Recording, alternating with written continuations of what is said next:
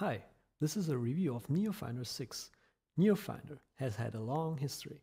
It started its life as an app called CD Finder, which a lot of you may remember. Despite all the competition, the CD Finder survived all the years because it had its niche of users. But as the time doesn't stand still, so didn't CD Finder. Because of all the change that has happened in the way how we archive our data, the name wasn't appropriate anymore. Nowadays, hard disks are so cheap that most are better off to buy a new hard drive than to spend the same amount of money in DVDs that allows burning only the half amount of data. So, NeoFinder was born. I've checked and I personally bought CD Finder way back in 2007 when I started my professional career as audio engineer. At that time it became important for me to archive old projects for a longer period of time. Because it's too much hassle to put in every DVD and every following DVD into a DVD drive just to see what contents are on. I needed a solution. CD Finder was perfect. You put in a CD, DVD, whatever, it reads the contents plus metadata and saves them. Now, whenever I wanted to search the data, I opened CD Finder, searched, found the file or files, and then I could even use CD Finder to copy only those files to my desktop without traversing the DVD with Finder. The time went by and hard disks became cheaper. CDs were dying out and the name CD Finder became inappropriate as companies shifted their archives from CDs to hard disks. That's why NeoFinder has Neo in its name. Everything's new here. The interface is new, the program is rewritten in Cocoa, it has over 170 new features, smart folders, geotag support, etc. NeoFinder is a really great update for the software, and in the following screencast we're going to take a look at the basics of working with NeoFinder, all the way up to more advanced functions like geotagging for photos.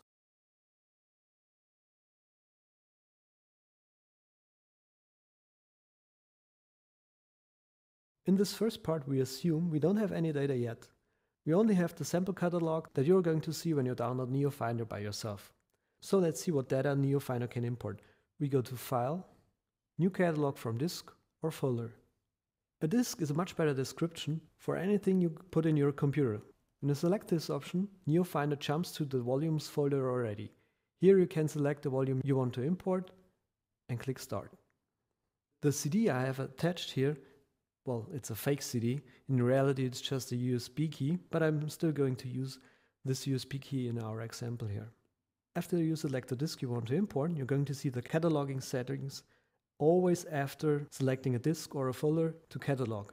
Unless you uncheck, always confirm these settings, but I highly recommend to keep this checked, just in case. In the catalog settings, you can define what is imported. At top it says metadata. You can import photos, videos, music and text files, and also create previews in your preferred size. You can also import archive files like disk images, zip files, stuffit files, rare archives or tape archives. And in the Ignore tab, you can ignore common files like invisible files, aliases, or package contents. The Include Levels section allows you to include what else should be important, like Finder comments, or in case you already set up open meta keywords or tags, you'll be happy to know that NeoFinder respects your efforts here. Just make sure to check Read open meta keywords in this dialog. You can also generate file checks, which is useful to check whether a file has been altered since it's been imported into the catalog.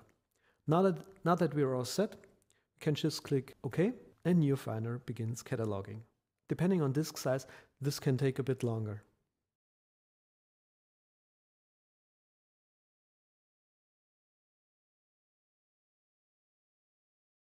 When you need a text representation of your library, you can export selected catalogs into a text file using a specific text format and a specific date format. You can also check and uncheck which fields to include in the text file. Then just click Export, name your text file, choose where you want to save this file to, then click Export. In my case, now I have a new text file on my desktop, which is named photostick.txt, which contains my photosticks, catalogs, contents.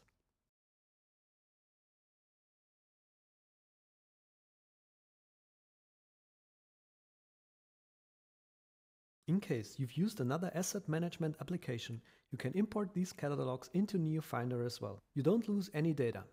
Just click File and then Import Catalogs. NeoFinder is able to import a slew of formats. Just click the Format pop-up and you can choose from a variety of import formats. Among these formats are not just Mac tools, but also Windows tools in case you want to transfer your media library to your Mac from your Windows PC.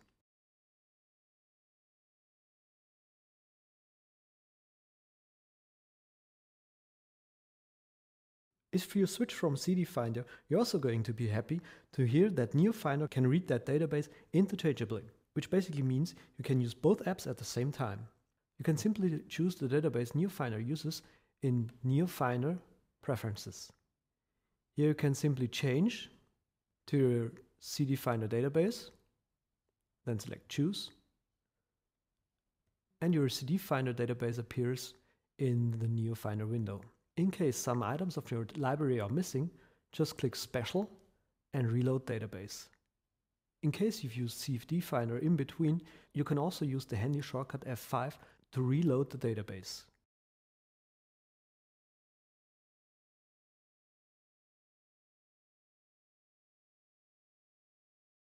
Now that we have everything up and running, let's see what NeoFinder is really good at: finding. Because just as the best backup doesn't help you anything if you can't restore your files, the best asset manager doesn't help you anything if you can't find any of your files.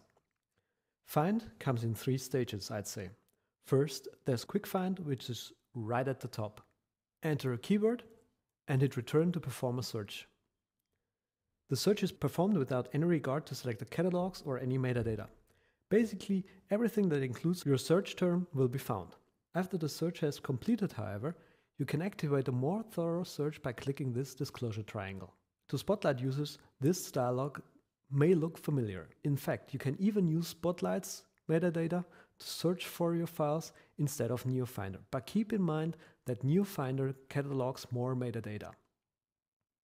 In this dialog, you can also set to include all of the following statements or that any of the following statements should be true. Most of the times, however, you want that all of the following statements should be true. In the dialog below, you can set to include every catalog file, some catalog files, or those items with a specific label. You can set up these labels by going to NeoFinder, Preferences, and then click Labels. Think of these labels as categories for your most backup items.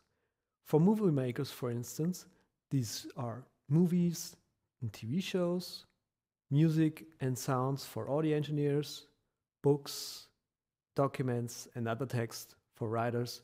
You probably get the idea. So let me just close this dialog. Now in my case, I don't want to search every catalog file. I want to search just a specific catalog file. So I click Select Catalogs, then Edit. And from this menu, you can either select one specific catalog file, select all, and then hold down the Command key to deselect specific items, or select one item with your mouse, hold down the Shift key, and click again to select a range of catalogs. In my case, however, I just want to search our previously imported photo stick catalog. Then I click Save, and in the next steps, I want to search for something that is not so easy to handle for Spotlight, which is IPTC, or rather EXIF data. In the EXIF data, we can search that whether a photo has or has no GPS tags. In my case, I first want to search for every picture that has GPS geotags set up already. So I click just Find, and it's taking a while to find the items that have a GPS tag already. Again, remember, this is all done from NeoFinder. You don't need Finder or the attached media to find these items. This is why you want to get an asset management application like NeoFinder for your archived data. There's no need to keep all your archived media disks attached to your PC all of the time.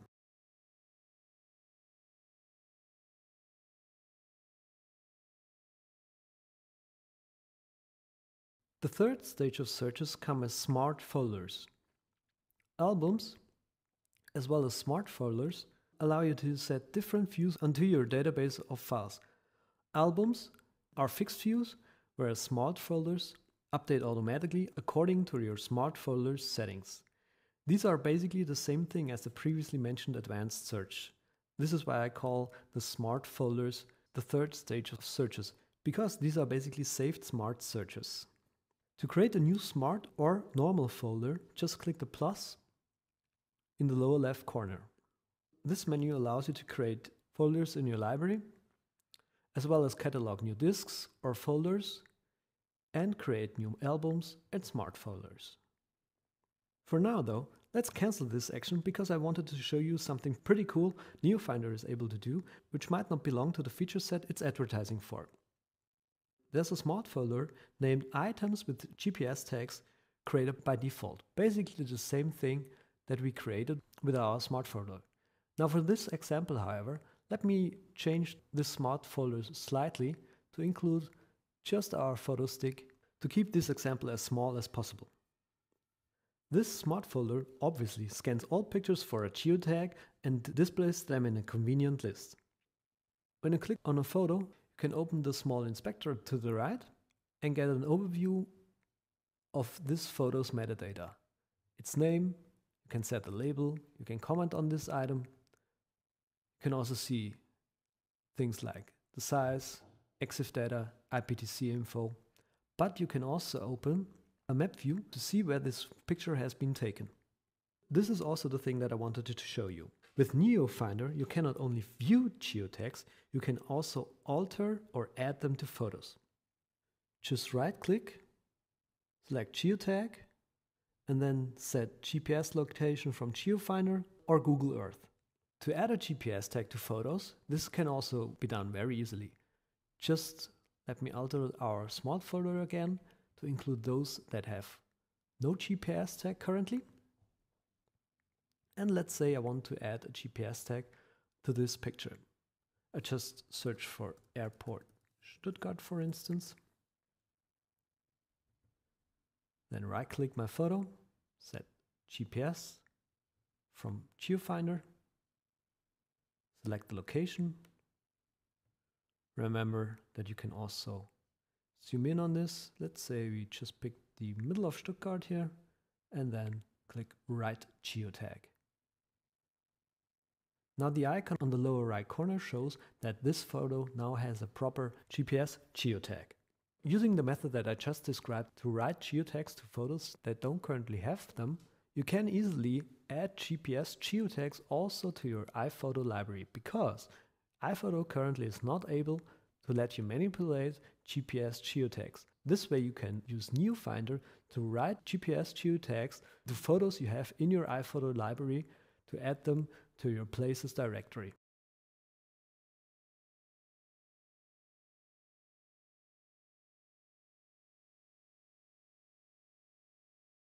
In the meanwhile, I've switched our GPS geotag smart folder again back to include those which have a geotag. I've selected a photo here to show you the Wikipedia inspector, which you can find in this menu down here. Once you click it, NeoFinder queries Wikipedia for this particular geotag and finds Wikipedia entries belonging to that location. This way you can research the places you've been to.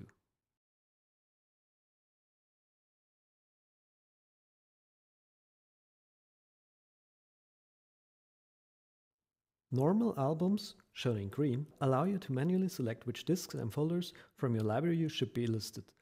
Otherwise, these albums are not different from smart folders. They are just static in terms of auto-updating. But they generally give you the same abilities as smart folders. There's again an info and a map view on the right. Again, there's no difference here from smart and static folders other than they are static.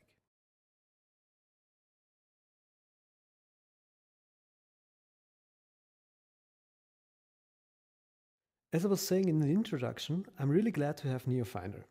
Now that all features are also geared towards disk usage rather than CD usage, it's become more valuable than ever before. You can also think of it as a more powerful Spotlight, since it keeps more metadata than Spotlight. Its ability to add geotags to existing photos which currently have none, that plus year-long support makes this a really great purchase for the new year. Thanks for watching.